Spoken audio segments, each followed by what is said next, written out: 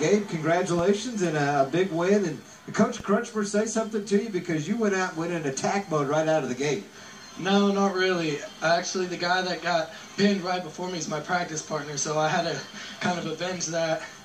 You had to help make up for that loss, right? Oh, yeah, and I had to lock in that win. If I wouldn't have got that pin, we probably might have lost. Well, you certainly went out there prepared. Do you think being a senior and all the experience, all the wrestling you've done, prepared you for that moment? Oh, yeah, a lot. You know, Coach Crutchmer, a lot of wrestling. I know Coach Crutchmer is not very nice in that wrestling room. He pushes you hard, but this is where it pays off, isn't it? Exactly. Well, you're a senior. What's your goals for this year?